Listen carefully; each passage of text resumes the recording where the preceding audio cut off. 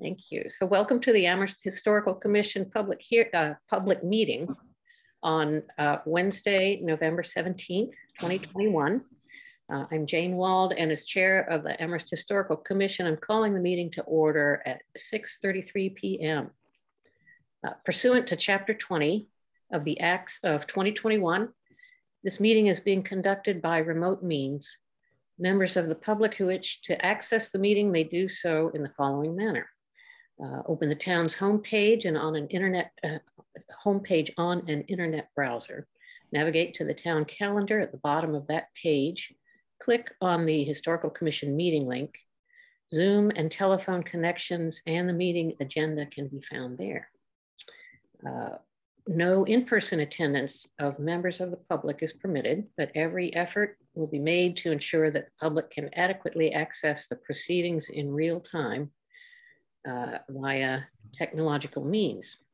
In addition, this meeting is being recorded and minutes will be prepared.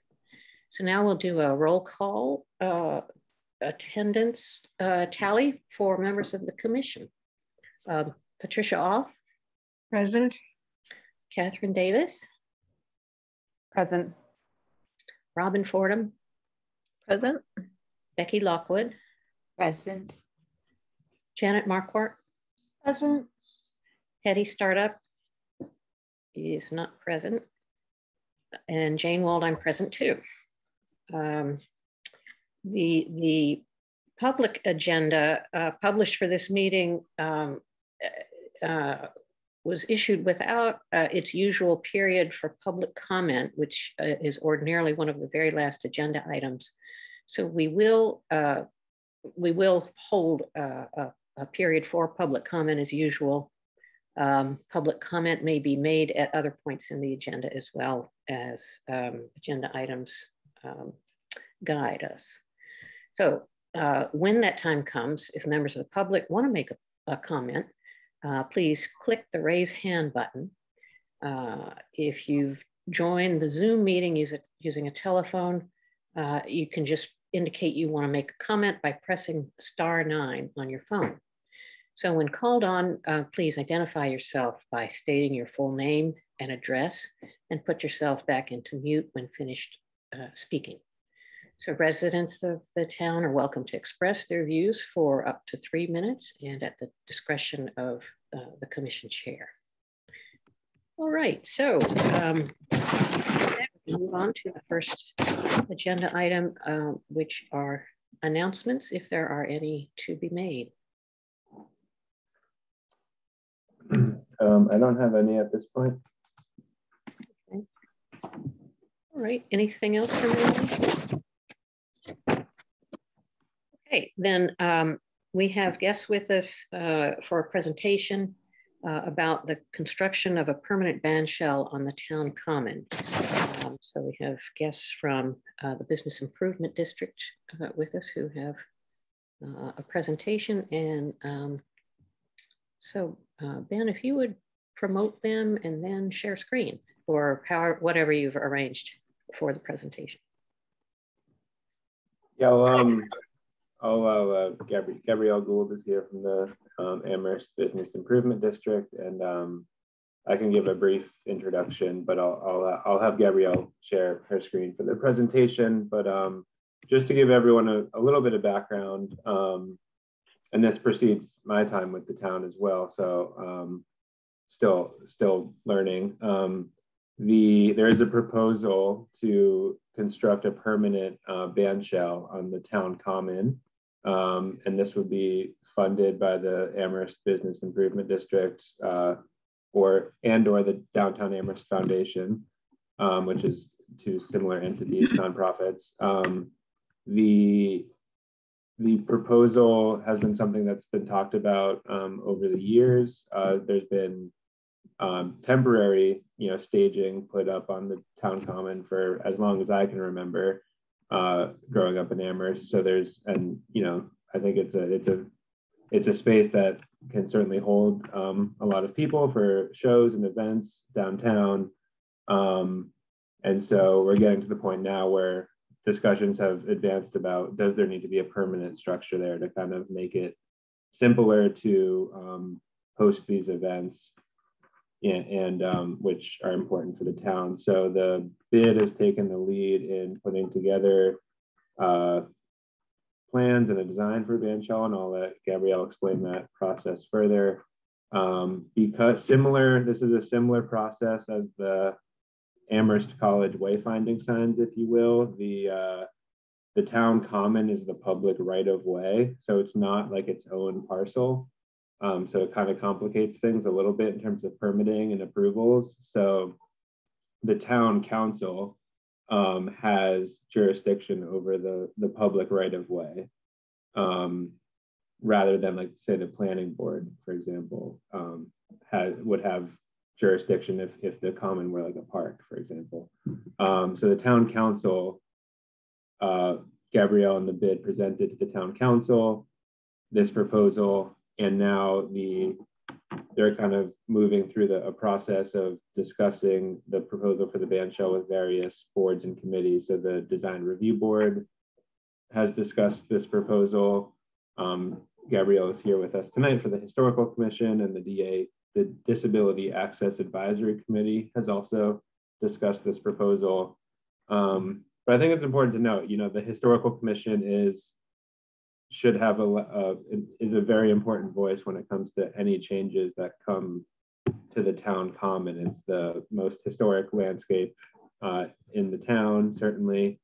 And so I don't think it should be taken lightly that there's a proposal to put a permanent structure on there. And so it should be, looked at carefully and reviewed carefully. And whatever the discussion had tonight, or subsequent conversations about this proposal will then be kind of transmitted to the town council to help them make their recommendation or approval for this project. So that's just a little bit of background, and I can turn it over to, unless Jane has anything she would like to add, but Gabrielle can then kind of give a bit more background. I think I'll just add that we'll let Gabrielle go through her entire presentation, and then just sort of keep track of the comments or questions that you have as that goes along, and then we'll ask. We can then comment or ask Gabrielle for more information. And our end goal here, I think, is to be able to contribute to a recommendation about it. Is that appropriately stated, Ben? Yeah, I yeah. think Okay. That's the right idea. Yeah. All right. Okay. Thank you. And so thanks, Gabrielle, for coming. And let's hear about the bandshell idea. Thank you. Thank you all so much for hosting us this evening. I will share my screen in a moment. I would like to just share that we presented this to the town council several months ago. There was a unanimous approval for the 12 council members that were in attendance of that meeting to move this forward. We have unanimous support from the design review board on 11-2. The DAAC unanimous support for, and of course, this is when my dog wants to come up the stairs, on the 9th of November. And we wrapped with Finance Committee yesterday for unanimous support to move this forward to TSO, who will be after you. And then TSO will decide to take all of the hopeful recommendations forward to the town council on December 6th. So it's kind of background of where we are. Catherine, unfortunately, fortunately, has seen all this before. So Catherine, if you want to zone out, I totally understand.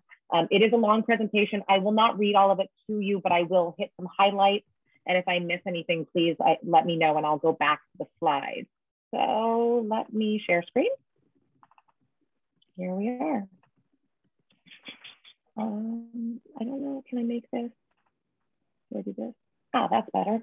The Amherst, the Business Improvement District, you all probably know well over the years. The entity that you might not know as well is the Downtown Amherst Foundation, which is a foundation, a 501c3 foundation that I founded literally right before COVID. We received our 501c3 status from the IRS on the day that Governor Baker put us into shelter in place. And in the past 18 months, this has become an organization that raised close to $500,000 to keep our small businesses alive, distribute PPE, and do several other things that were pandemic related. We are returning to our core mission, which is to build arts and culture for the Amherst community. So we are the groups bringing you the performance show. I'm Gabrielle Gould, director of both organizations. John Kuhn is the architect and advisor on this. He's also the vice president of the Downtown Amherst Foundation.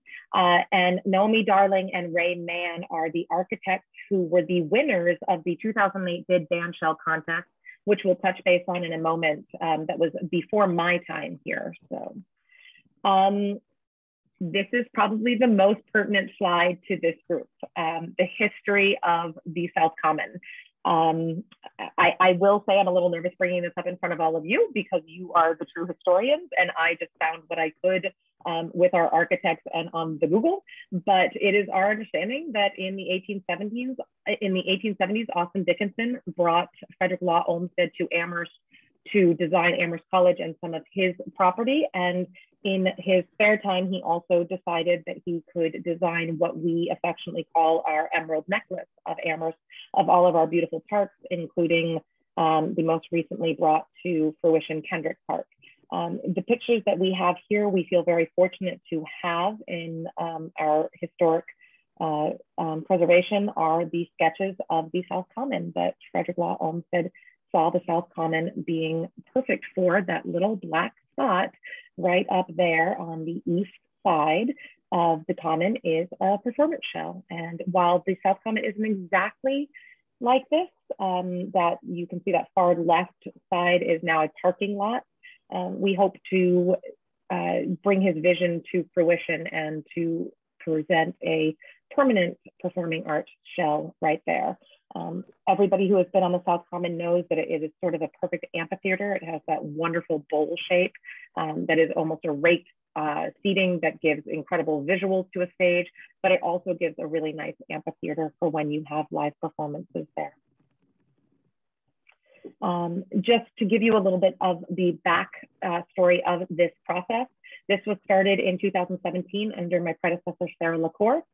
This was put to a charrette or a contest, if you will, and it followed the Western Mass American Institute of Architects processes for architectural competitions. It had on it a 7-person jury. 2 were bid board members at the time. We also had a member of the select board, the planning board, the design review board, the historical commission, and the town planning department. And there were 15 entries in total. They were given to public comment for several, I believe it was almost close to 2 months. They were held in public at the Jones Library, and the final winners were Naomi Darling and Ray K. Mann. A little bit about our architects are not only are they Amherst residents, which we're very excited about, they are teachers, professors at UMass, and they are incredibly just successful and remarkable and wonderful. And one of the things that I have loved about working with them is they really look at their environment and they look at the community and the future and what things can be. So we feel very fortunate to be working with them. And I also like to note that their work up until now has been pro bono, and they have just been tireless in their support and their work on this project. I don't think that this bears relevance to your decisions tonight as you're looking at purely historic, but we do like to remind everybody what arts and culture bring to a community, especially something that is free and accessible to all. So here's a small list of what the arts and cultures can bring, but I think that everybody here already is very aware of that. And this is a rendering of our performance show. This is a wood laminate. It will weather with time. It will have a treatment to it that we can easily remove graffiti or anything like that. Those are local source stones, whether it be Goshen or another stone source near here. And again, it is 100% ADA accessible and community accessible. The bandshell design, as you can see from the architect, was based on folded sheets origami style. And I'll let everybody take a look at that for a moment.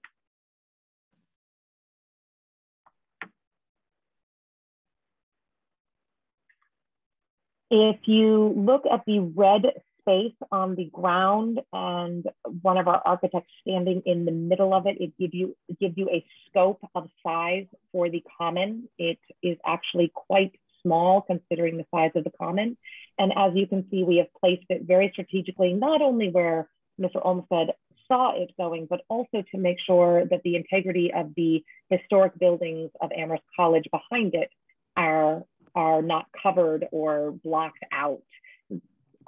We have met with Amherst College. They love the location, and they are very pleased with the design. But this gives you a little bit of a actual person to size of common scope.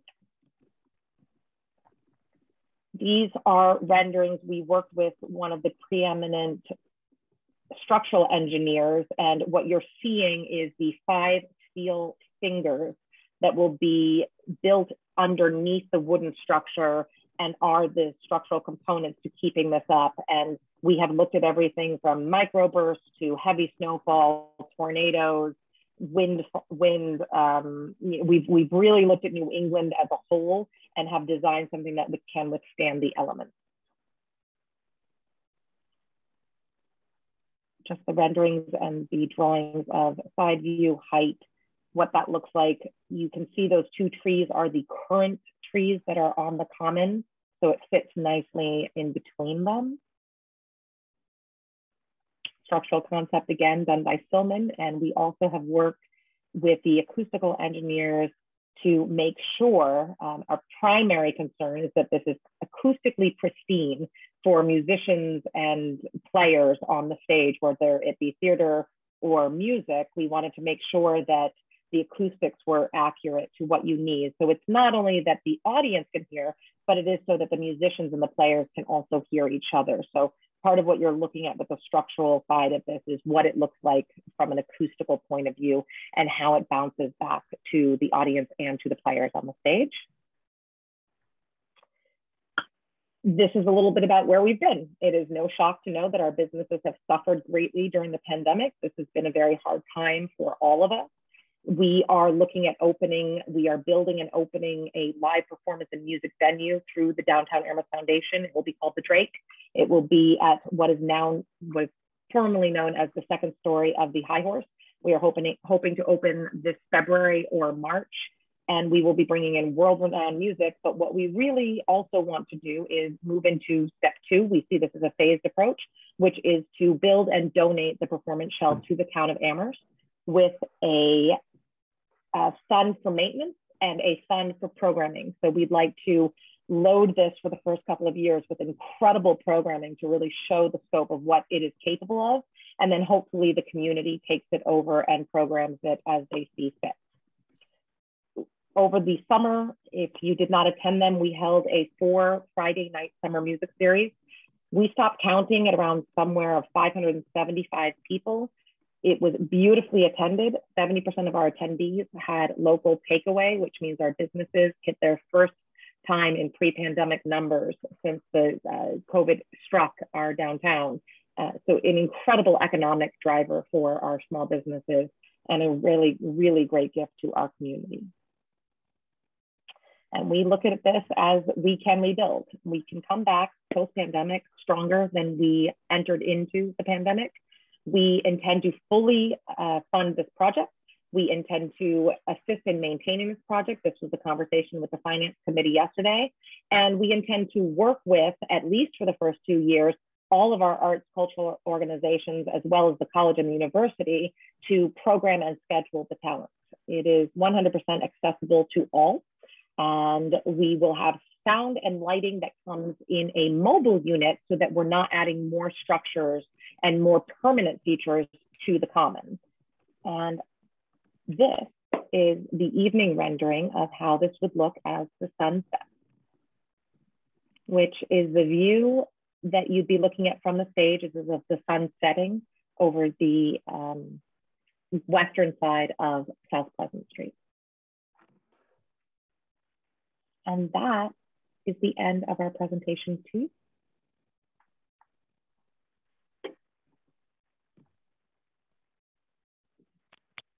Okay, thanks, Gabrielle. That's very informative. Any thoughts, comments, or questions from commission members? Yes, Jan.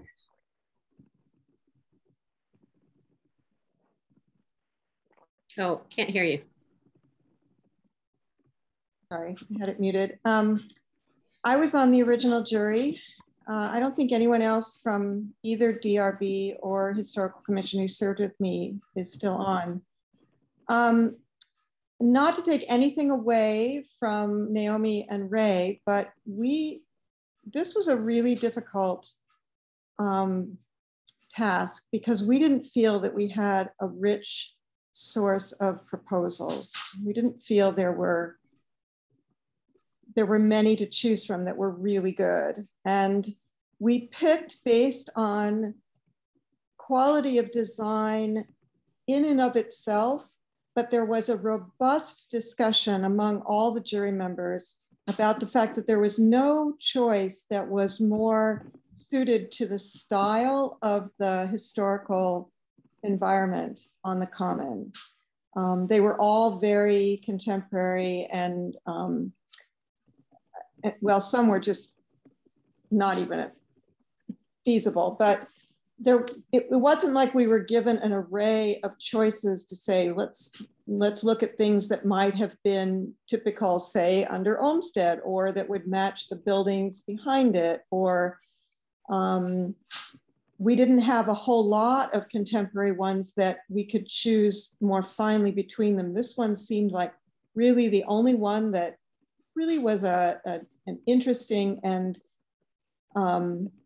visually sophisticated design. At the same time, a lot of people felt that it wasn't viable engineering-wise. And I know you've had studies done, but we felt it might stay up and it might not fall down, but we felt that it could be blown away. It could be lifted up and blown away. And you said you've looked at microbursts and everything else, which is stuff that we talked about. And honestly, I feel like those need to be disseminated, the details of those, to really have people who really know what they're doing look over those, because I still am, I agree with most of the jury members that we felt we were giving this prize to the best entry, but not necessarily thinking that one would ever actually be built.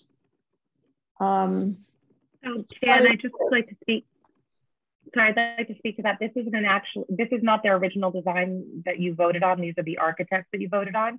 And they took that original concept and brought it to the next level, bringing in architectural integrity and structural engineers to help them rebuild it. And that is why it is different from the first one you saw. Sorry, guys. Yeah, it's still based on the same folding paper, the same. Yeah. I mean, it's very similar, although I understand that they've gotten more information about the structural version. Yeah, that is what I have up on the screen right now was their original entry. Right. And it has come quite a long way from there, including, as you can see, the I hate to use this word, but the bottom heavy, as you can see it, and that is for acoustic and structural integrity.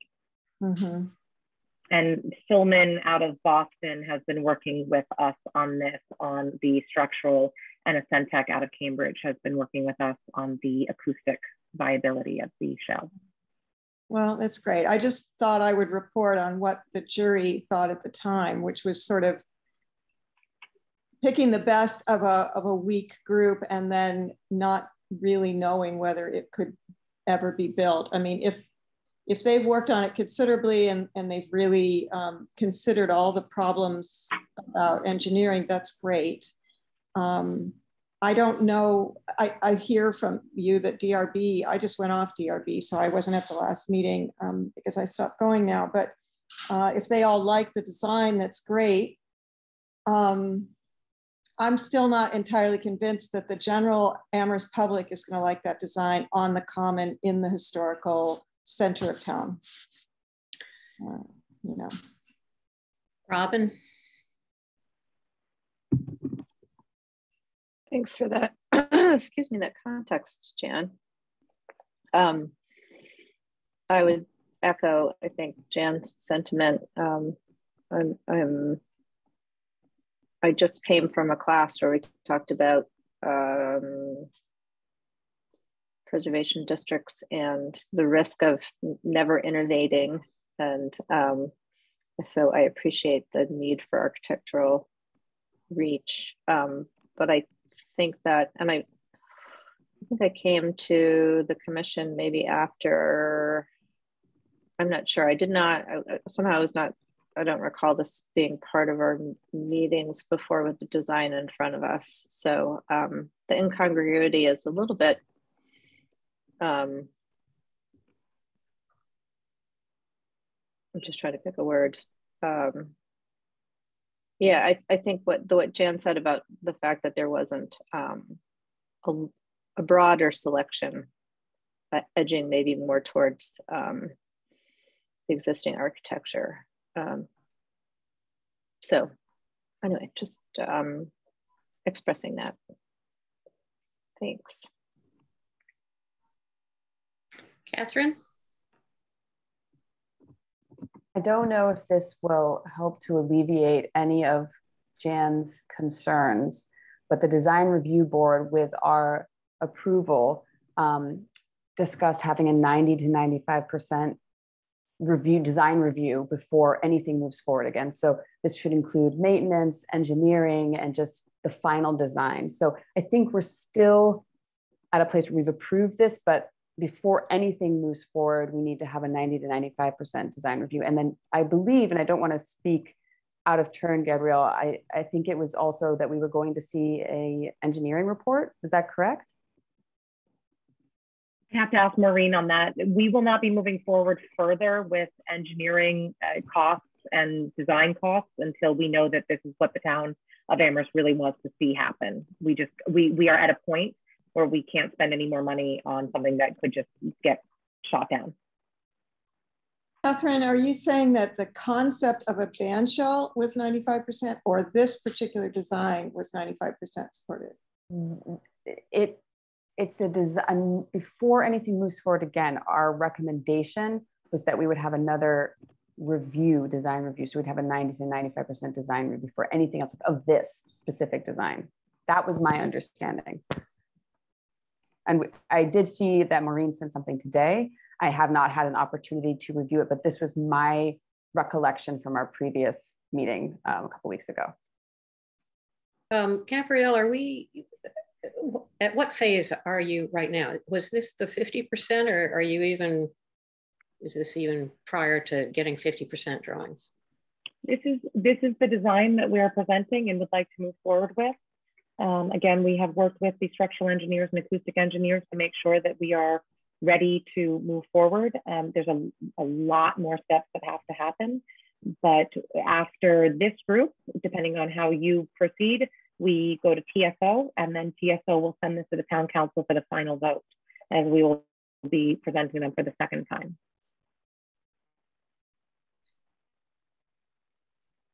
And this, so this is the 50% or is not the 50%? This is the 50% and probably then some. Okay. What is, so you've shown us that Silman is involved, but we may not be familiar with Silman and their work. Is that the structural, acoustic, or what is that? Silman is structural. Please feel free to Google them, everybody. I am not an architect. I don't pretend to be. If I had Ray, John, or Naomi here tonight, I gave them the night off because they are doing so much. But they are considered, they are global, and they are considered some of the best structural engineers coming out of the East Coast. And then the acoustic group that we're working with is again out of Boston as well, but they have offices in Europe and New York and LA, et cetera. Okay, Ben? I'm happy to defer to Catherine. I'll talk later. Catherine.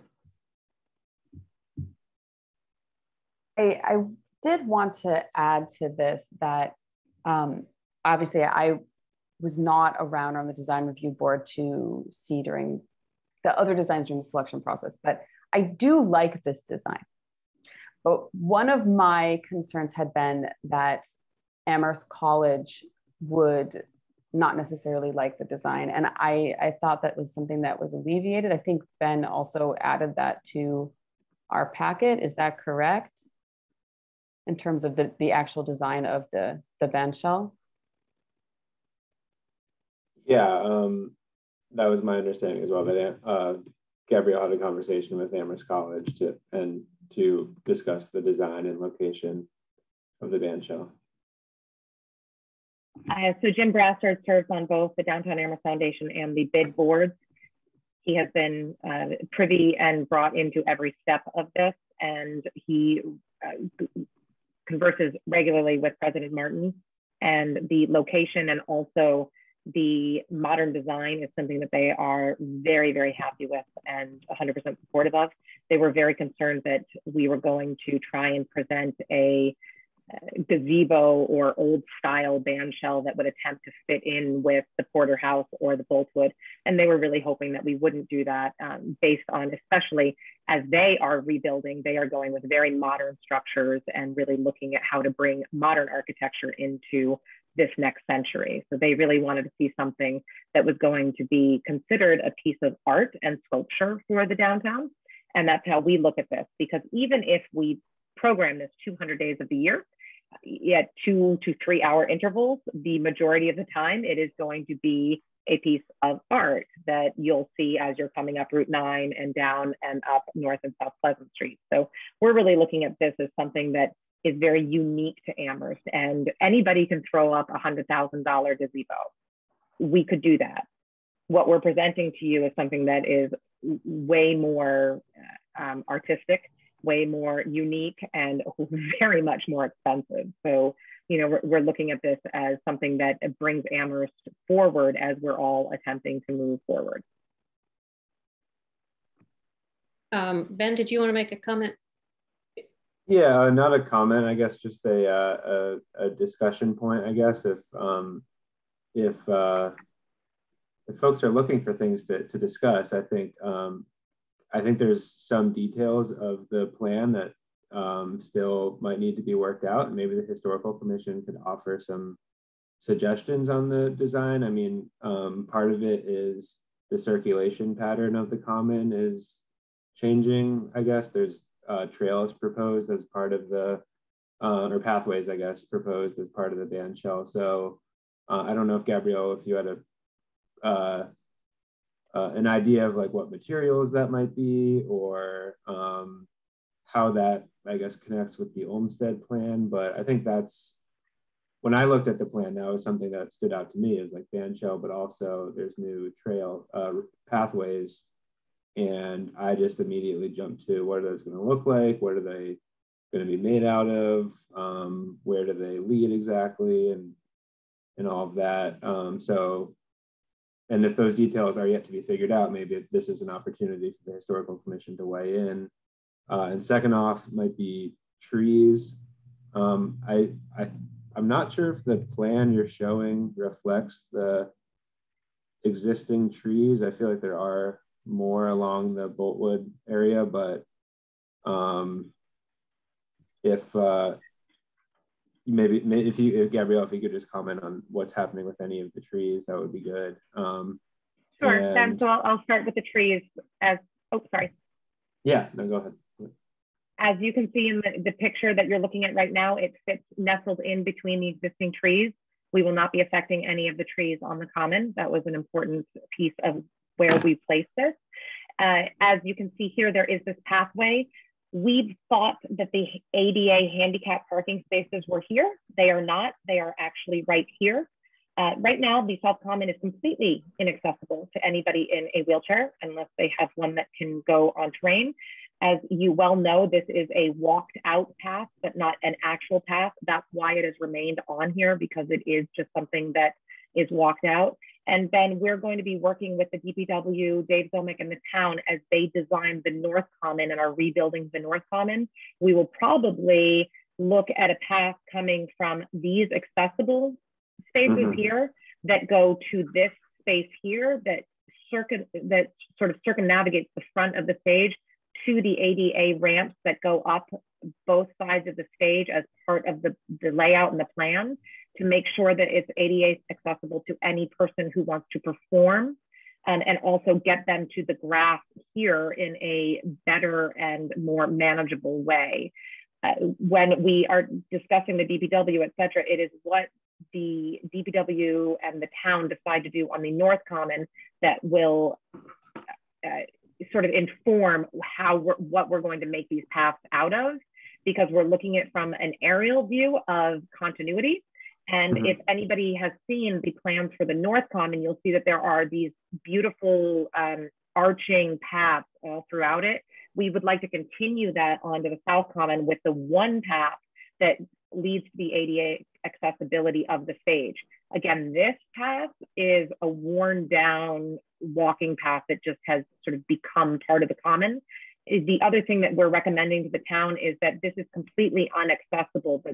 There is no sidewalk here, it's sort of a mud path, and ADA compliance would say that this should be a actual sidewalk and walkway for people who park along the side and would like to get anywhere in downtown. So I'd like to comment on a couple of things. One is that I accept the case that that this is a piece of sculpture, a piece of art. That is something new and different in design from what we think of as the historic surroundings of the common. So it's great that Frederick Law Olmsted drew this plan for the common, but it was never implemented. He drew a lot of plans for Amherst College that were never implemented. He drew plans for the University of Massachusetts that were implemented. So there's a fair amount of Olmsted history in Amherst, but the town common actually is not one of them. So it doesn't bother me at all that there's something different from 19th century architecture that's going to go onto the common. I'd probably be among those that would kind of resist a gazebo look, because it would be a fake, and so I'm not opposed to the design. And so on your last point, Gabrielle, about tying in with the North Common, I think it's really important to have some continuity between the North and South Common, partly in materials, but also possibly, and I don't know how I feel about this quite yet, but possibly also in the kind of density or ratio of built features. Now, I don't want to clutter the South Common, so I'm not arguing for more stuff there, but I do kind of wonder about increasing the circulation on the South Common. So I wasn't quite clear about whether the path proposed from the northwest corner down toward the shell was going to be removed in favor of a sidewalk leading from the handicap spaces at the east end, or would that sweeping path remain in place? Because I rather like the sweeping path. So we rather like the sweeping path, as well as I held these up earlier. As you can see, again, this is now parking lot. So you can see his original design did have a path coming from what I'm assuming it was still South Pleasant Street way back in the day. I honestly have no idea what the roads were called back then, but he did have that path. So we did follow through with that.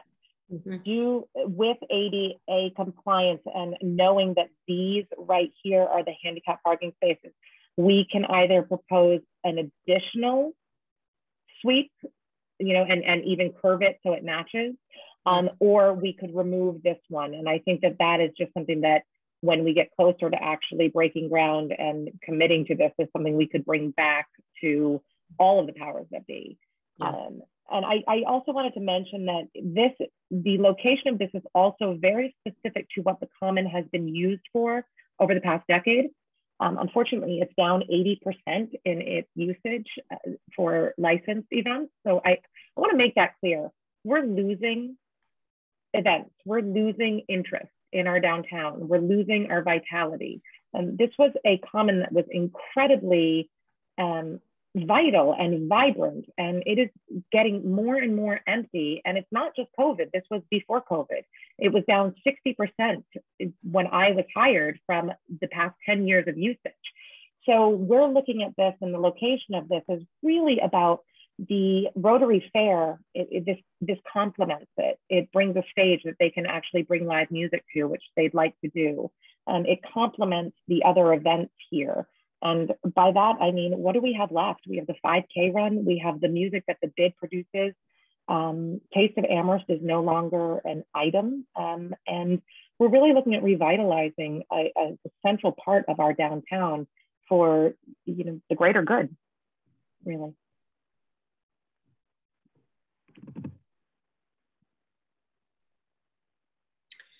There are other questions or comments? Becky. Oh, you're muted. Sorry about that. Gabrielle, you mentioned not knowing whether folks would like the design.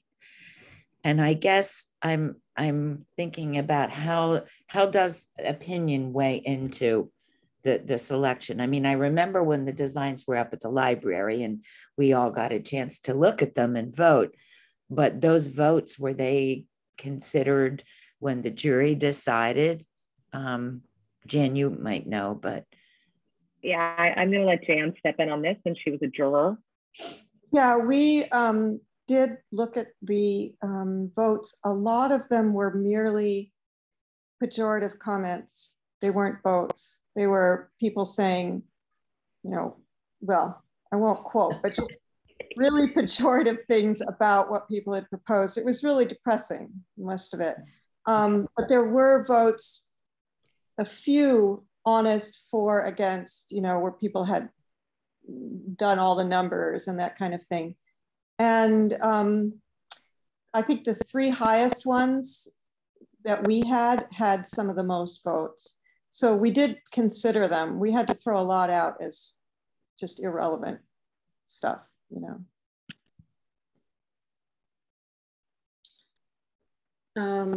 So let's see. I'm gonna invite Pat to comment if you have anything to say. Sure. I reviewed the presentation before the meeting, and I actually have to say I hadn't seen the plans before tonight, and I was a little took a pause at the design. But what it did is it hearkened to me the Berlin Philharmonic, where the acoustics are much of the cantilevered ceiling, and this brings to mind that. And so if we're talking about a music space, a performance space, and we're talking about a vision for the present and the future in Amherst, while validating the past, something that's going to promote the arts in a way that's acoustically beneficial is something that I can support. And while it seems an unusual design on the South Common, given the historic perspective of the architecture there, on the other hand, it's a present design, and as a historic commission, we preserve the past, but we also want to consistently maintain the flavor of Amherst, which is very much about the arts. And so I don't take exception to it. Given all that thought process that I went through, I think having a space for music in the South Common, I'm very much involved in the music world in the Valley. And it's important to me that there be venues.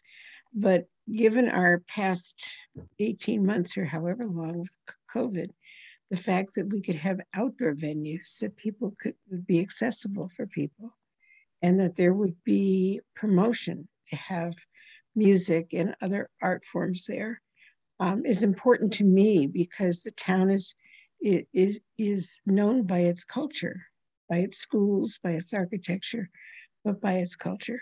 And so music and the arts are important to me. And I see this as a present day example of how that can be promoted best.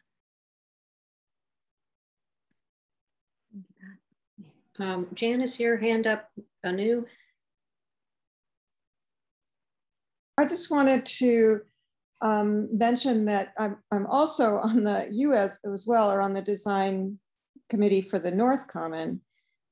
Jane and I both serve on that. And although it's been a while since anything's been done, I think they're ready to gear up again. And that actually, Gabrielle, will help because it is denser. Jane was saying we want them to coordinate, but not over densify the South. That is the more open one.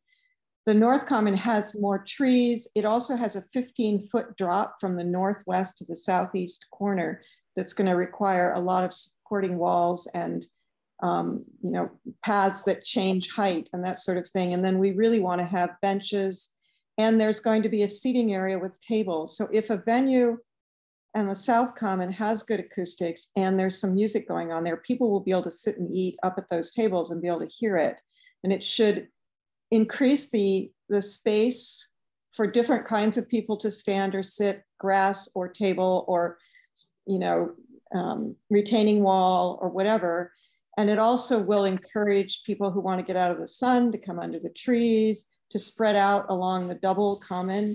So I think that will help a lot too. And in those terms, if we look at the design of the North Common and the kinds of tables, umbrellas, retaining walls, benches, then the bandshell design starts to connect better. It makes more sense because it has more of that kind of almost the breezy tent look that we're going to get from the umbrellas and the more open, simple furniture, if you will, that will populate the North Common. I don't have a problem with the design. I mean, I was one of the ones that voted for it, but I do think that you may get some feedback, some flack from the town based upon the nasty comments we saw in the voting box, and also the fact that so many people would want a very conventional colonial look on the common. And that's just what I was trying to get across, that I'm not sure the town is going to, I mean, Design Review Board has architects on it. Many of us are involved in the visual arts. A lot of people in town don't have that kind of training or awareness. So it's just something to brace for if you go with this. So Jane, I have removed myself from all social media because of this and the parking garage and the comments that are just absolutely reprehensible. What always amazes me, I am now 5 meetings in on this subject, is who the attendees are, because they are never the people who are hiding behind their keyboards, spreading vitriol. So I sort of have to take a step back and remember that we do have support for this. We had 15 people ready to come on this tonight and speak in support. I just was hoping that all of you could get on with your evening early and go to bed and not have to hear all of that. But I have a hung framed poster on my wall, and I'm going to misquote horribly that it is the building of the town building, which I believe was built actually as a performance space.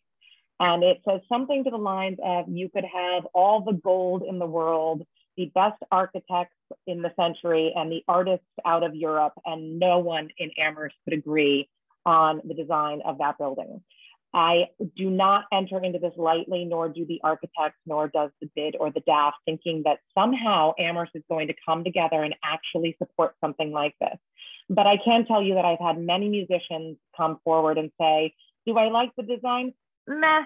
Do I love the idea that I have a place to play? Do I love the idea that children and our community from every socioeconomic background and every religious background and every ethnic background can come forward and have free art for the public? I think we can all get behind that. And one of the most amazing things we saw this summer was over 700 people on the Common, from newborns in arms to 102-year-olds in wheelchairs, every skin color, every background, girls in miniskirts and women in hijabs were dancing and enjoying and eating and living in our downtown Amherst and enjoying every moment of that. And if that's what we can bring as a whole by building something like this and donating it to the town, and if everybody hates it, tear it down in 10 years.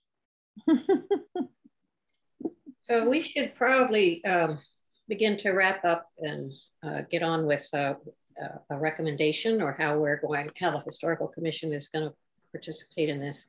But I see Robin has her hand up, and perhaps yours can be the wrap-up comment.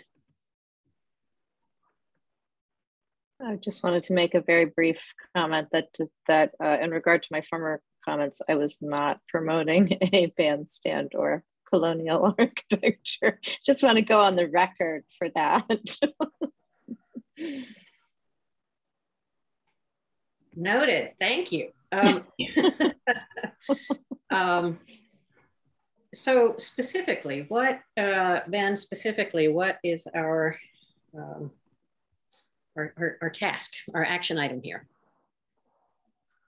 So a potential action item, and it seems like we're moving in this direction, could be for the Historical Commission to, vote to authorize, I guess, myself and Jane to prepare a memo that reflects the conversation from tonight and provides a recommendation to the, I guess it would be the town council, that the commission supports the project. If there are any conditions or follow-up kind of items that you would like to see, we could add that into the memo as well, but I guess that would be the action item.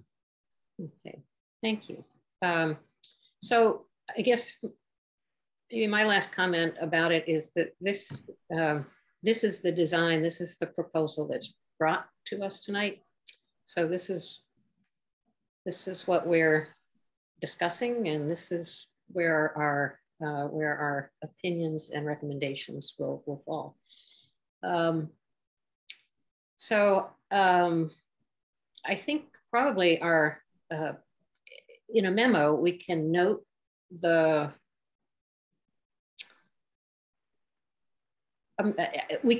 comments, or the range of comments. I'm a little uncertain what to do with the history part of it, with the charrette and the jury and the vote there, because that's done. But perhaps some of you have some thoughts about that. I don't think we need, I was just giving that as background context. I don't think it really needs to come into our discussion. I just felt people might want to know or how we got to that. I was representing the commission and DRB at the time, so I just sort of wanted to share that, but I don't think that needs to go into our motion or anything. Mm-hmm. I would agree. Catherine.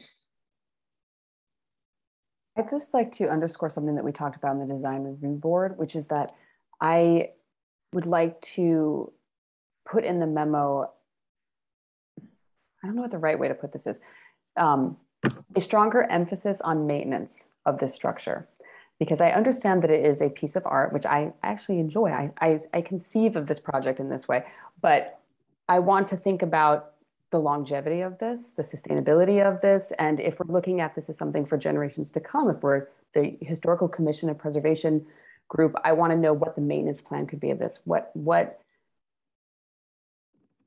And we did say this in the design review board. So something in the memo about that is a greater look on the maintenance of the structure. I have a couple concerns still about how this will weather.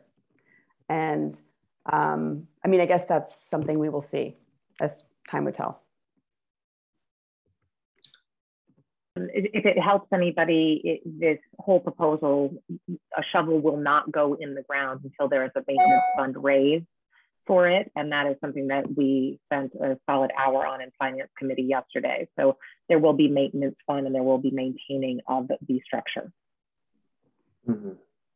Maybe in our motion we could... Actually, it's my understanding that it's the first structure ever built in the town of Amherst that will have a maintenance fund.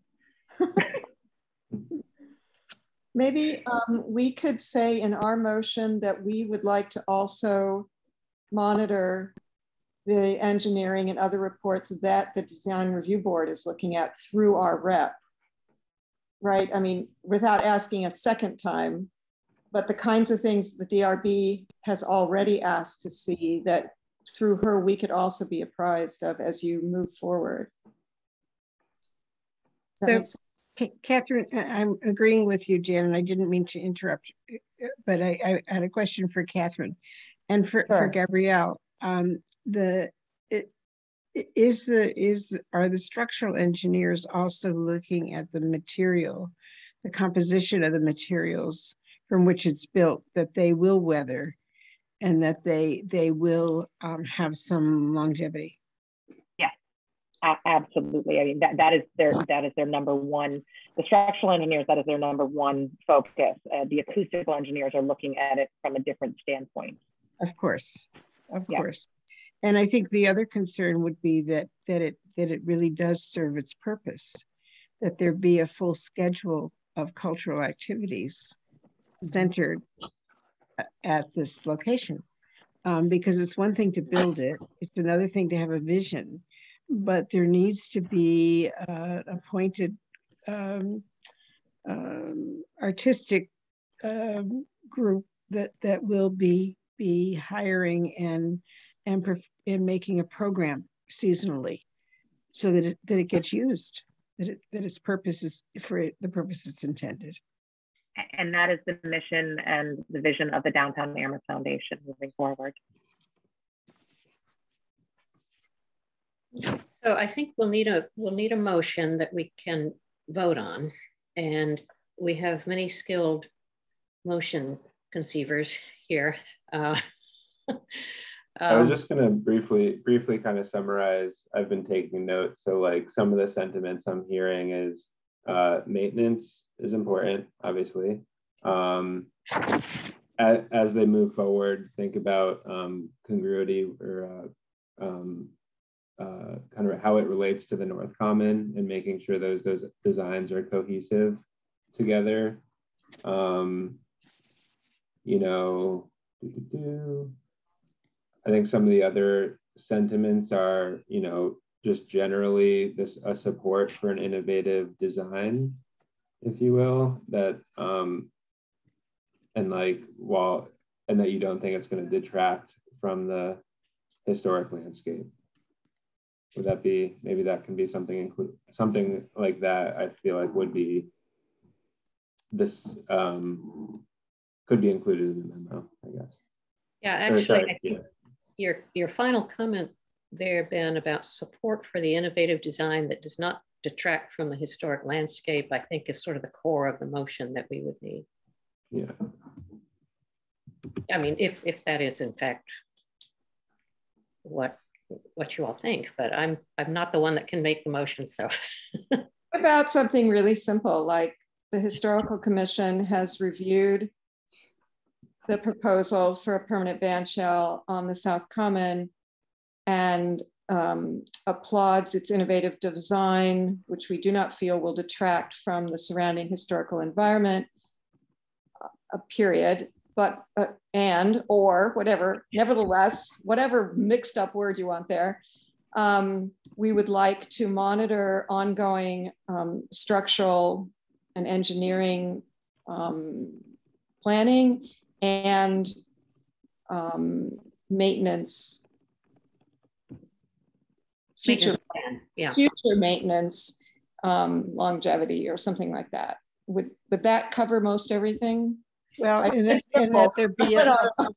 that there be a programming plan, that there really needs to be a group that's in charge of making sure things happen there. Well, the one that's bringing it to us, the foundation, that's what they do. So that's why I didn't put it in there. I mean, that's what Gabrielle is saying, is this whole thing is happening because there's a foundation that's devoted to programming. But we can say, you know, that we'd like to see the foundation continue if this is built or something. Absolutely, to ensure ongoing programming. Mm-hmm. Okay, to ensure ongoing programming. Correct me if I'm wrong, but what I'm thinking is your first sentence, Jan, is the motion, and then the other two items are conditions. Is that? Yeah, that's true. That kind of is what it comes down to. Yeah. Okay. However, nevertheless, we say the caveat. Right. So I second the motion. Okay, thank you. So the motion is that the Historical Commission, I'm using your words, Jen, applauds the innovative design and does not feel like the proposed ban shell detracts from the historical landscape. Yeah, and then we support ongoing plans for it. Yeah, right. I forgot what the first part of what I said was, but that we reviewed it and support it and then applause the design. Okay, and just to give Gabrielle some guidance, do you want to set like the DRB said 90% design plans? That might be a good something like that level of specificity might help Gabrielle plan for like when to come back to the Historical Commission rather than just say monitoring ongoing activities. Yeah, I mean, or we could be very specific and say through our rep to the DRB, we'd like to see what they see. And then what were the things that the DRB didn't bring up maintenance, right, Catherine? Or they did, we did bring it up. And I think Erica brought it up, and I also second that. It was something that was on my mind. And I just want to apologize in advance. All of you sound like you are underwater. There seems to be an unstable internet connection here, and it's also making me speak unnaturally slow because I can't hear myself. So I'm so sorry. But yes, we did bring that up. And as I said, it was something that was very important to me because I am thinking about, well, this will be something that maybe a historical commission will think about 20, 30, so on years from now. So the maintenance plan is something I think is very important. It wasn't a condition of your motion. It is. It's not written as clearly as you are saying it, Jan, but it is. I actually looked at Maureen's memo from this afternoon, and it says, maintenance. I think it said the landscaping, which is also something I brought up thinking about what Ben had said earlier, and also the walkway. So it's all folded into it. It's just not as clear as what we're saying now. And I think that we can do that. Okay. Well, let's go ahead and make those points. One, that structural materials that go to the DRB we'd like to monitor too, and that we want to emphasize ongoing maintenance and programming in the process be maintained or something. Yeah. Do we? Okay. I think that's fine. I think everything else that we've talked about is going to be captured as in the record of the conversation, like the consistency with a North Common. That's just in the conversation. That's not a condition. So, right. I think we have a motion with those two conditions. And it was seconded already. So okay. All in favor? We'll do we can do that, yeah. And I can do a roll call also. Patricia, all. In favor. Robin Fordham. I'm going to abstain. That's okay with everyone. Catherine Davis. Oh, yes, in favor. Becky Lockwood. In favor. Jan Marquardt. In favor. And Jane Wald in favor. So You all have a wonderful evening. thank you. Thank you, Gabrielle. Thank you so much.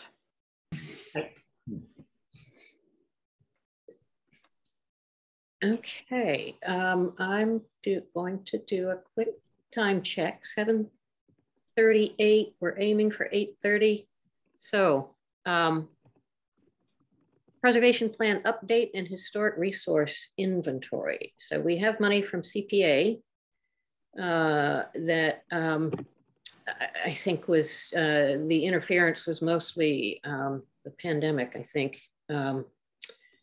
and we've gotten the existing preservation plan, the application for the update, RFPs and scope of work from a couple of other towns that looked pretty good. And so our goal here, Ben, is to comment, offer you comments so that we can create an RFP for our update. Is that correct? Yeah. So I can start putting together like a draft RFP, but I was hoping to discuss some of the details at tonight's meeting. I guess I have two questions. Is we have $25,000 for the historic resource inventory, $25,000 for the preservation plan. I guess the historic resource inventory is picking up, an ongoing project. And I think that it was mostly focused on outbuildings throughout the town. However, I think the CPA project, it's I think vague enough that that money could be used for inventorying other such buildings.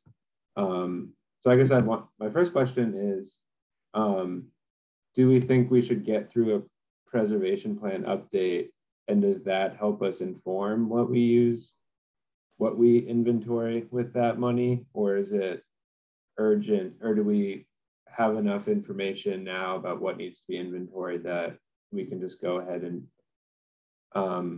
go forth with the historic resource inventory, or do you think the preservation plan has to happen first to inform the inventory? And I should say, I mean, there's going to be CPA funds year after year. So if we use the historic resource inventory money now, we could always just get, or very likely get more in the future.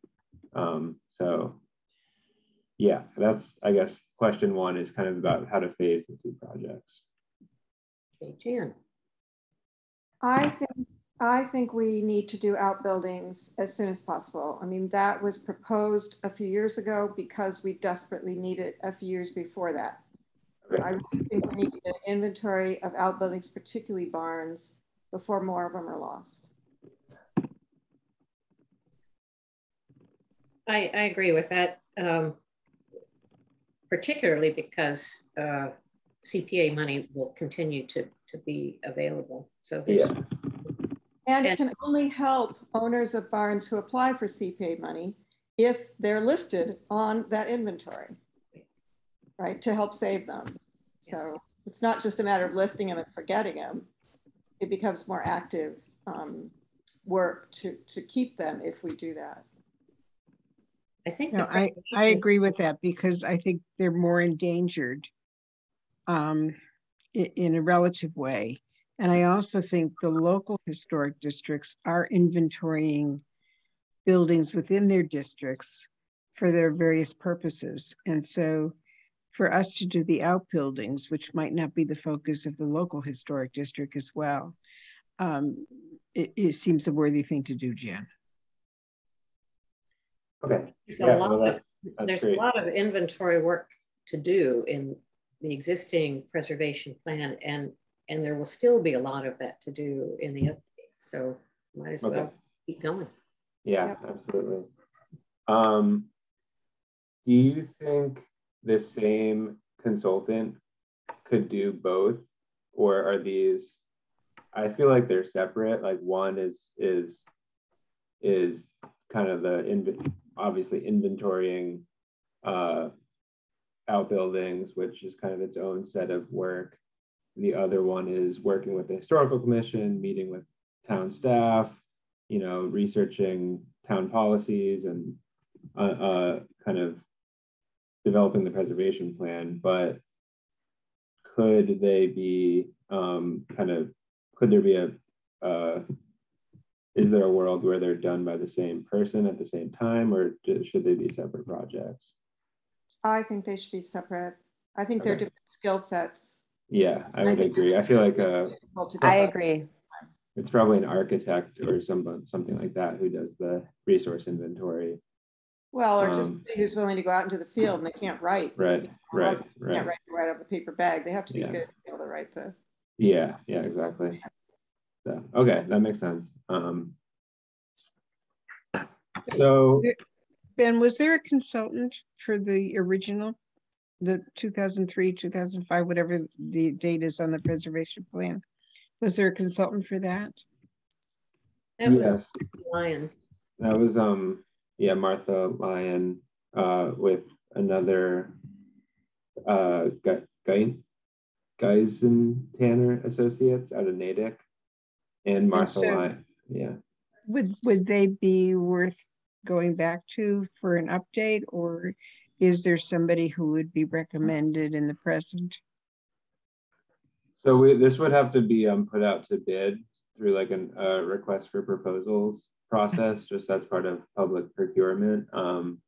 We could we could certainly invite Martha Lyon to place a bid on the project, and but otherwise, yeah, I guess it would be kind of open to any consultant.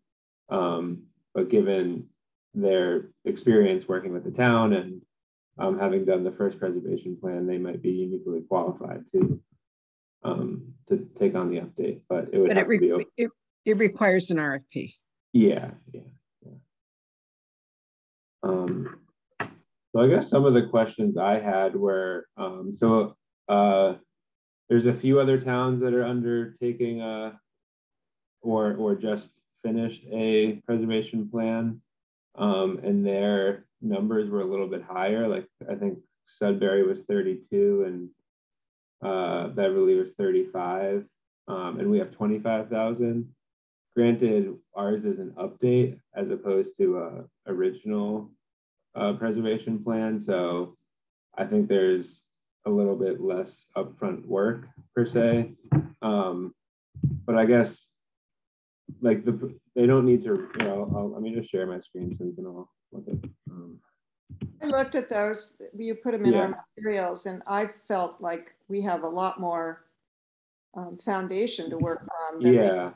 I didn't see it being a problem that it was 10,000 less. Yeah, I would agree. I mean, we don't need to recreate Amherst's history. I mean, I'm sure that took a lot of work to write the 10 pages of all about Amherst's history and the profile of Amherst and all of that. I think there was like survey work done as part of this project, and a lot of interviews with town staff and public forums.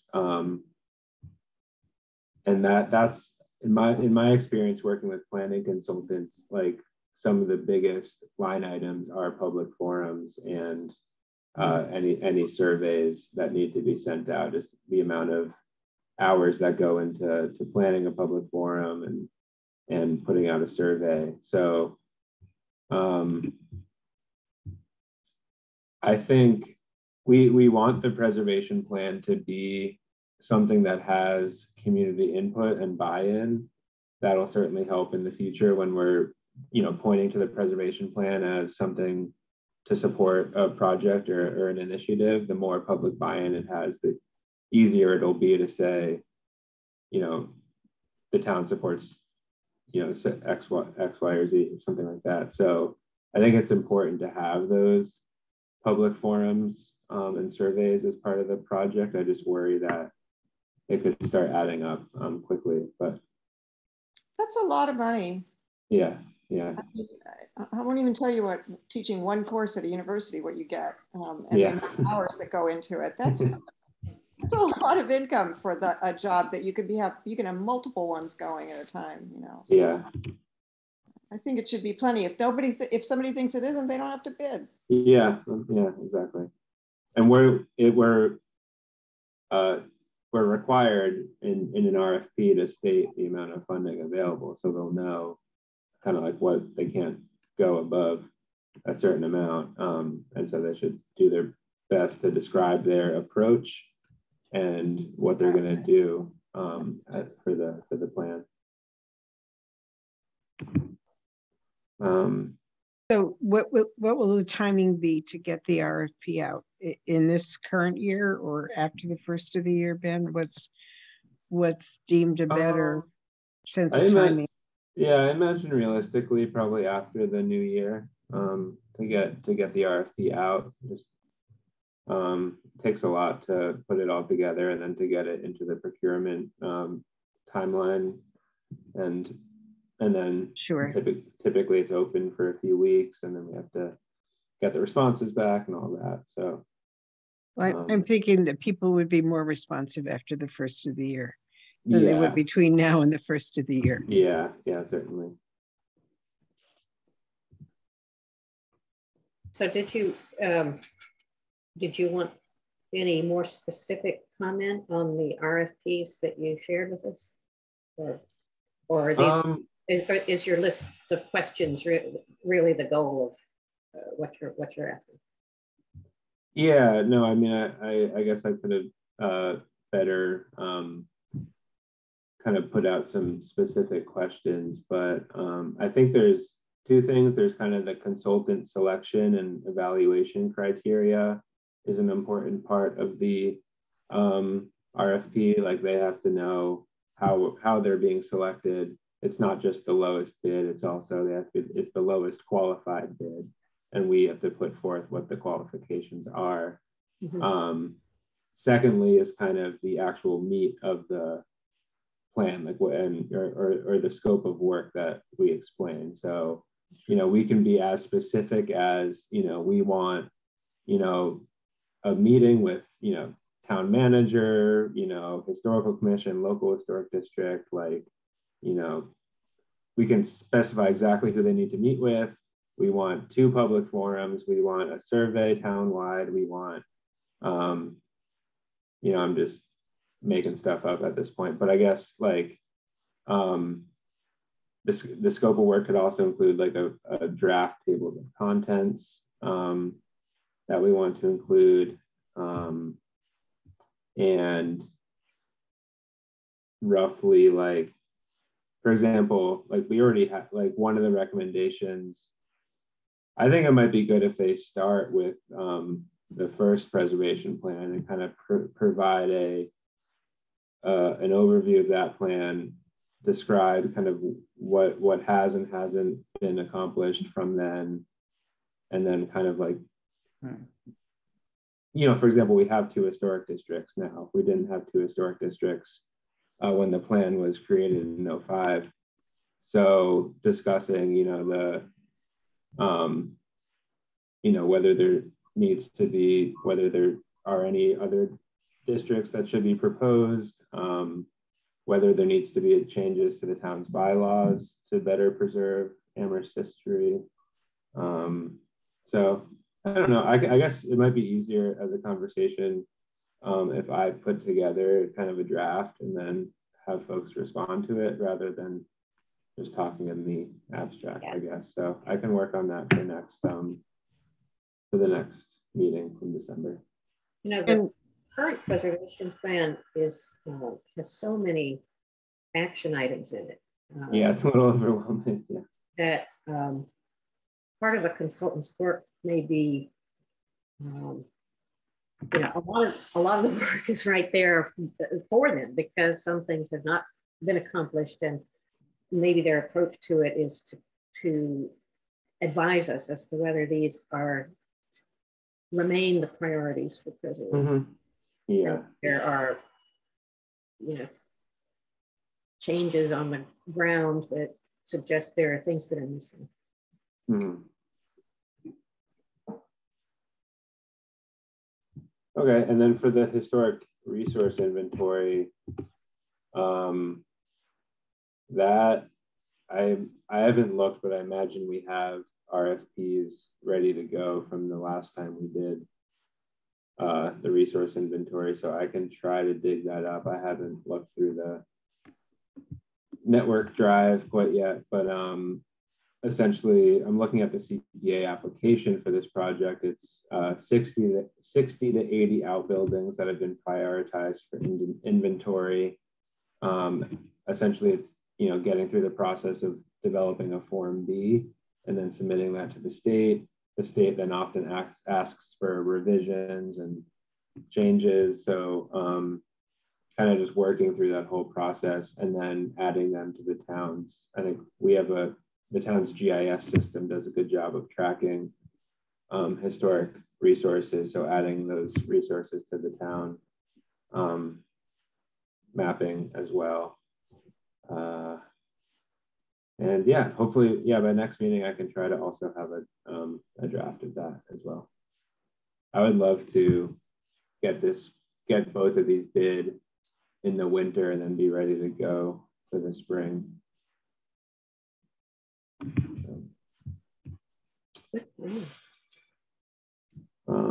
So yeah, then what we have next on the agenda? Unless there's any other comments.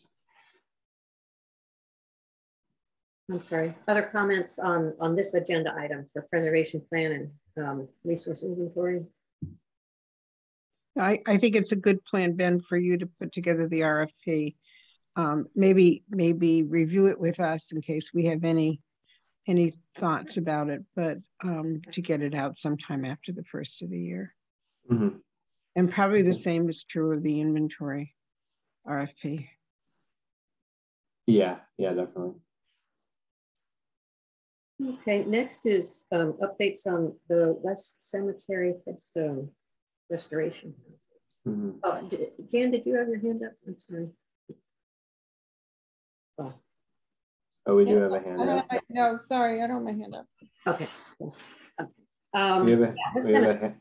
We have a hand up in the attendees. Looks like.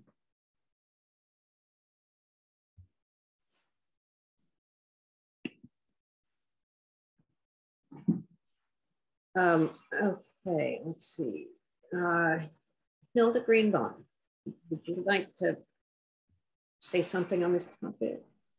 Yes, I did, because I've been following all of the new zoning things. Well, it's hard to follow them because they keep changing every time there's a meeting, and they keep having to have multiple hearings on them. And so nobody really knows what the status is. But one of the items is the item to make apartments in the residential village center by right. And the three residential village centers happen to be Pomeroy Lane, the East Street Common, and the North Amherst Common up here. And we, some of us who have been following it very carefully, think that maybe you guys haven't been totally informed about the impact that could have on the North Amherst Historic District. So it also abuts APR farmland, which was also imperiled on Meadow Street. So we've got the North Amherst Common, more or less, south of Meadow Street, and Meadow Street itself that at this point seem to be pretty imperiled. I think Pine Street may be safe from apartments because most of that land is preserved. It's not enough place to put it. But Meadow Street itself, there are enough lots that could be combined there that this could be really a disaster for what were at one point really nice little factory village houses along that street, even though it's gone to ruin over the last few years. But I just wanted to bring that up in terms of your preservation planning. Were you aware that these zoning changes are probably going to be pushed through during this lame duck session before the new council takes its inauguration in January, and that the East Street Common particularly and the North Amherst Common are subject to apartments by right, and the buildings torn down because there really isn't enough clout in your demolition delay to save things more than a year if somebody's going to make more money by tearing them down. So I just want to bring that up because I wasn't sure whether you know what was going on or not. Okay, thank you, Hilda, for bringing that to our attention, and we'll certainly try to educate ourselves about it. So thank you. Let's see. So we were beginning to talk about the West Cemetery restoration update. Yeah, so I just wanted to put that in there as a reminder that the bids for that project are still open. They'll be due back on the 23rd, so 6 days from now on Tuesday of next week. So we should have it's similar to the process to what I just described. It's the lowest qualified bidder. So we included a set of qualifications that are required at a minimum. So we look for those first and then see who the lowest bidder is for the project. And yeah, so I hope to very soon have a contract signed for that and $100,000 worth of headstones restored in West Cemetery. And again, that's about 75 in the 1870s section and about 15 of the most problematic headstones in the African American section that are in urgent need of repair. So yeah, just wanted to give you a short update on that. That's good news. Thank you. Yeah. Yeah. Okay, so updates on the bylaw for the bylaw we've been working on for preservation of historically significant structures.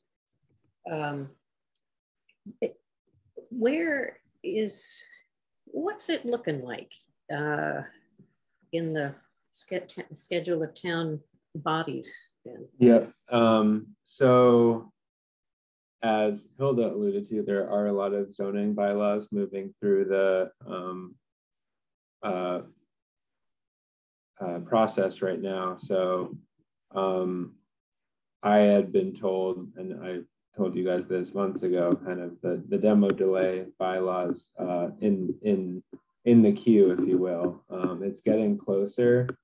I think it's tough because the new town council won't take their seats until after the new year. And so we can, I think perhaps in December, we could talk with the planning board because the planning board doesn't change with the new year, but it doesn't make sense to talk with the town council until the new members have taken their seats. And likewise, that also trickles down to the various committees of the town council, who likely those members will change between now and the new year. So Chris Brestrup, the planning director, did let me know there's a good chance we could discuss the bylaw with the planning board at one of their December meetings, and that would be an opportunity just to get some initial feedback on the proposal and kind of give us a sense of whether it's ready to move forward or whether there needs to be more changes made to it. Obviously, it's been a long process, and it's just kind of the timing, the way it worked out was there was just a flurry of zoning activities kind of as the pandemic subsided a bit, because previously we had been so focused on getting through the pandemic, and as that winding down, zoning became a priority, and so the demo delay bylaw kind of had to fit into the queue. So and you already presented to the planning board, because the PowerPoint that you gave me that I worked with for our presentation to the council was your presentation to the planning board. Right? Yeah, no, yeah, you're correct. So I have presented to the planning board, and unfortunately the one time I did, it was like 10:30 at night, and that everyone was tired, and it was I just felt like it wasn't a really productive conversation. it was after like discussing 2 other zoning bylaws changes, and I think Chris and I felt that it would be better to do it at a later date, when early in the meeting, preferably. Do they really want to hear about it again, though? Was it an inconclusive response from them? I felt like, yeah, it was. I think one member had a number of questions, and I think she transmitted those to us. But otherwise, there wasn't much feedback one way or another. And was that before we had gotten this far with the revision, or this particular text that we have tonight? It was pretty close. Yeah, I think it was pretty close to what we have now. Yeah, I think I tried to. It's a complicated bylaw for someone from the outside to fully grasp quickly. So I tried to kind of synthesize it down to the essence of the changes that we were making, like, you know, I simplified it even more. Yeah. So I really maybe we should just give them the shortest possible version, so they don't go like, oh, not that again. Yeah, no, I think you did a good job of really narrowing down the presentation. So, and I've mentioned this before, but it would be, if I can nail down that date in December with the planning board with some certainty, it would be great if members of the commission wanted to join. I think Jane and Jan have volunteered to do part of the presentation. Back when we were younger. Yeah. And I'm broken. Yeah. Yeah, we've both broken something since then, so. Oh, man. So I will keep you let us know in the loop. Yeah. What nights of week do they meet? Is it usually the same night of the week? Yeah, they meet on Wednesday. So yeah, they're meeting right now, actually. Yeah. And in this version that you've sent us for this meeting, there are, I think, just maybe 3 places where there's still highlights. Have we settled on that language, or are they still highlighted because we have questions? Sorry, I'm just trying to bring it up now. Did I put it in the packet? Mm-hmm. Oh, there it is. Yeah.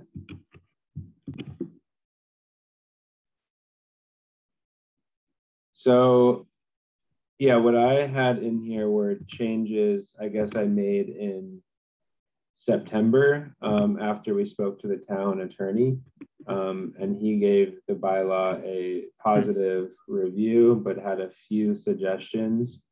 So at one point we decided to scrap the word structure and just use the word building throughout. But then we also talked about using wanting the bylaw to also to apply to architectural features that could include porches, fences, stone walls, that level of detail as well, which our town attorney thought was reasonable and something other communities do. But he wanted us to include the word structure as a defined word down here, because that does include, something like a porch or a fence or something like that is better defined as a structure. But then, essentially saying that the word building also includes the definition of the word structure, and that way we can just use the word building throughout the bylaw. So sorry, I know that was a little confusing. But that's how he felt it would be best to be done. Okay, now that's a good, thank you for that. And so this definition of structure, the last 3 words remind me of the kind of crazy definition of structure that was in the original bylaw. Mm-hmm. But where does this definition come from? This came from the last bylaw. Yeah. Okay. I'm That's always perplexed reminiscent. by wheels, not including wheels. Yeah. So maybe that's a thing. Maybe we can, Yeah. maybe I we think can we could figure take out. those 3 words off and it would mean exactly the same thing. Yeah. I guess it's like an RV that's parked there permanently or something. I don't know. But My yeah. image is always just some kind of giant tricycle.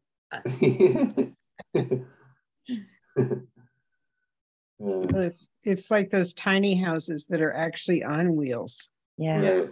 Yeah. So, but where do they fall? I mean, what if there was some wonderful 19th century gypsy caravan we discovered in the woods? We'd want that to be included. So Right. take those 3 words off. Okay. We could just take the wheels off, whatever it is. And then,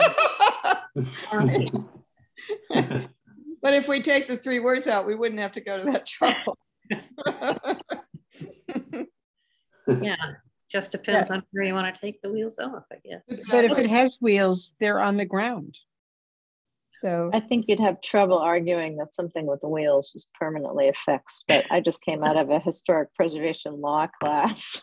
no, you're absolutely right, Robin. I was just joking around. No, I know. Yeah. I was too. So this is great. We've got a draft bylaw. Yeah. So the finalists to Another include place, these changes. He's still got this one other place, the 14-day thing. Yeah, that was added after I spoke with the attorney. I think that's part of the. I think we just didn't have anything in there about when we have to file a decision with the town clerk, which is pretty standard. So, within 14 days of the close of the public hearing. So. Generous. I mean, we usually have you tell them the next morning. Yeah, well, filing a decision now with the process of creating this demolition authorization form, you know, it's a 14 days. Yes, it can definitely be done, but it involves, you know, creating the form, filling it out, getting it down to the town clerk's office, stamping it, all of that. So they will be notified immediately, but the official decision filed with the town clerk will have 14 days to do that. So that's 14 calendar days, because somewhere else in there we defined days as business days. And I see above that, within 45 days for full application, that must also be calendar days. Yeah, so the town's general bylaw uses calendar days exclusively. So do we have a definition for day up at the top? Maybe we should have a definition for days that it's calendar day, not business day. The town's general bylaw does at the for the entire thing, but we're separating from that, right? Oh, we're zoning moving. bylaw will be in the okay. Yeah. This as long as we're consistent throughout, because I thought there was one place where we did have business days, so we should. Yeah, I'll double check, but I am pretty sure I went through and removed the business. Okay. So this note has been in here for as long as I can remember, but I need to find where the general bylaw discusses penalties. And they have a specific reference. So I will change that reference. Okay. And we'll have a clean copy. Yes. Yeah. Super. Okay. Great. All right. Then we have any unanticipated items, if there are any.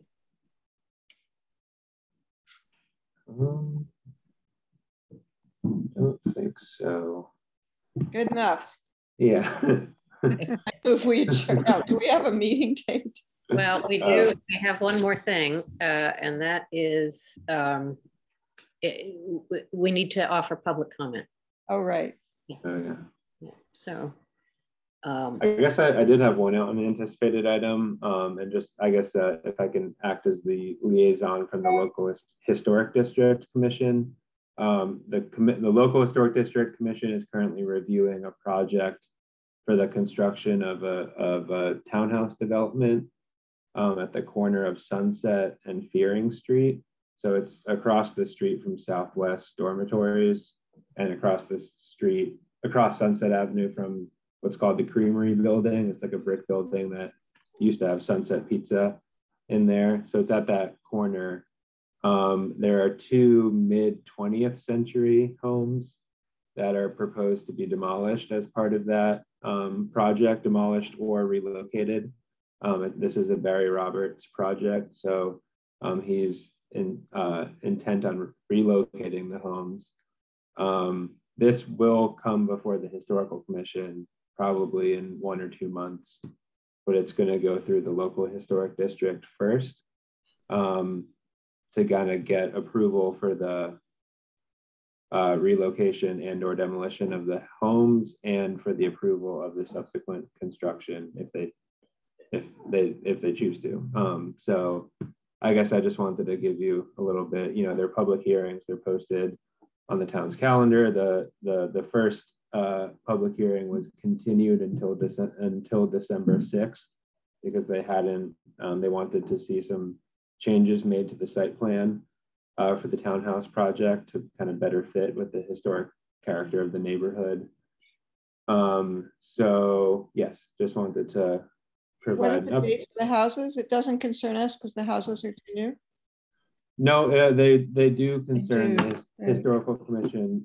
They will need to file a demolition application, but I think they want to get through the local historic district process first, and then come to the Historical Commission. It's 1923 and 1943, I think, for the homes, but they have, yeah, and actually, and they actually came before us a couple months ago just to give us a heads up that this was proposed. I don't remember that. Yeah, they did. See a visual to remember. Yeah. And so demolition isn't considered an applicability, and I guess I don't quite understand how the local historic district.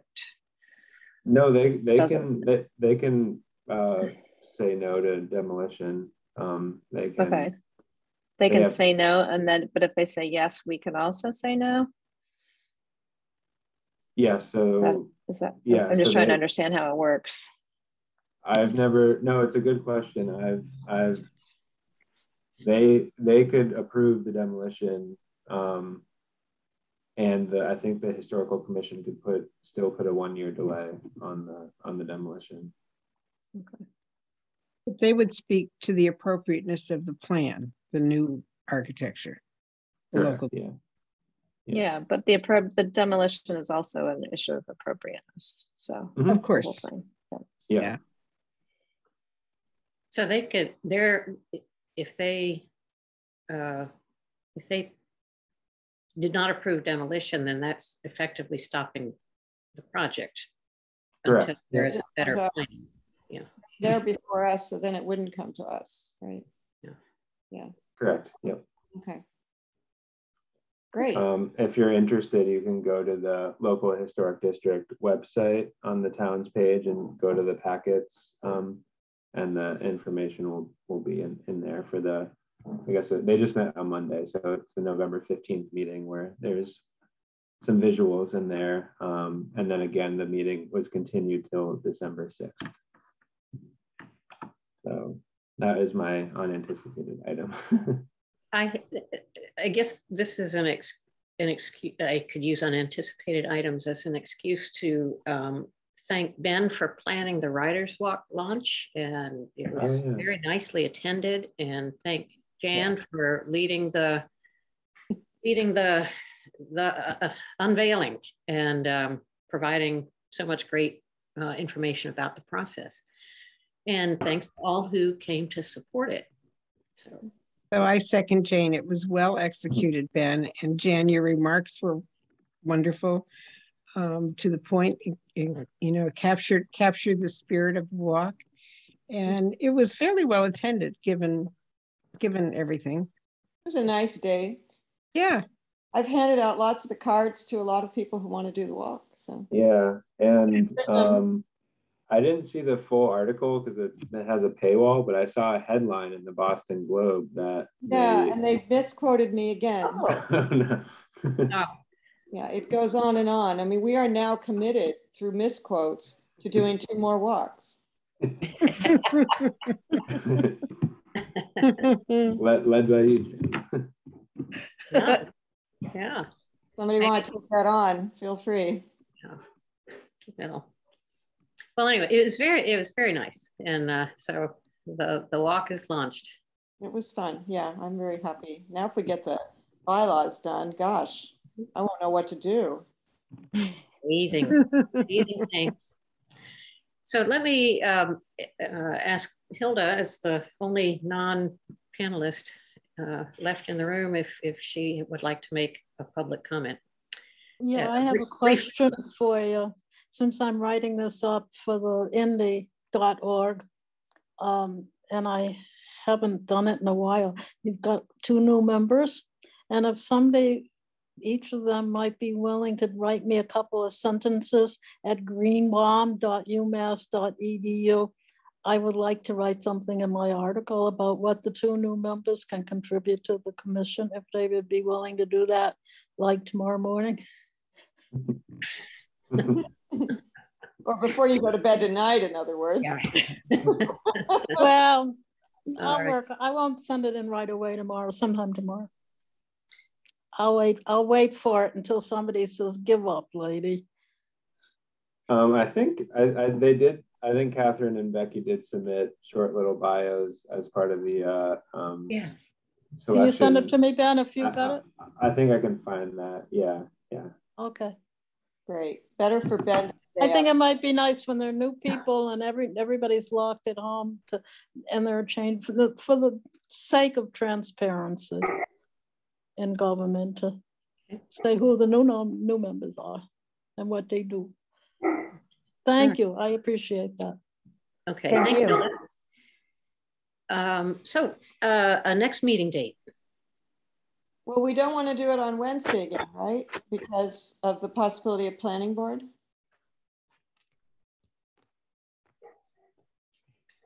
Planning board in December. Correct. Yeah.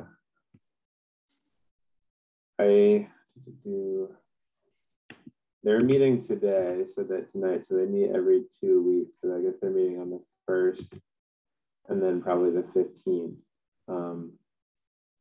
So maybe we should avoid those dates. Yeah, because the 15th would have been our date. So maybe the 8th. I can't do the 8th.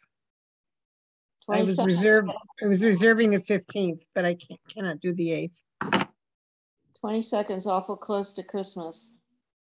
How about the 14th or the 16th? Oh, the 6th. Or the 7th or the can't do 9th? either of those. Or the 7th or the 9th during that week? 13th, maybe? I could do the 13th. Jane, Catherine, Becky? Is that a Monday? I could do the 13th, yeah. I'm gonna quickly check out my schedule. And I just might have to get back to you on it. I have a lot of night meetings. Becky, What about the 9th or the 16th? Does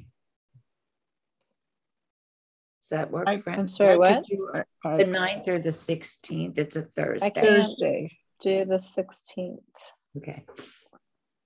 Maybe the 9th. I'll be brain dead. The 9th is challenging for me. I'm usually driving on Thursday nights. Okay. Yeah. Want to send a doodle, Ben? So is the 7th the Tuesday of that week? Same problem. I'll get home just as this would start. Oh, okay. I could do the 16th. What I'd look at right now, but all of those other nights are already booked for me. I have a Wednesday. Yeah. Wow. I can see what I can move. My December is disgusting, just to be transparent. But you, if you know, obviously. 20th. I actually, I am out of town the 20th. We'll start going right I think doodle. About that move before. around. Yeah, I think we have to doodle. Okay, and I'll confirm the planning board date.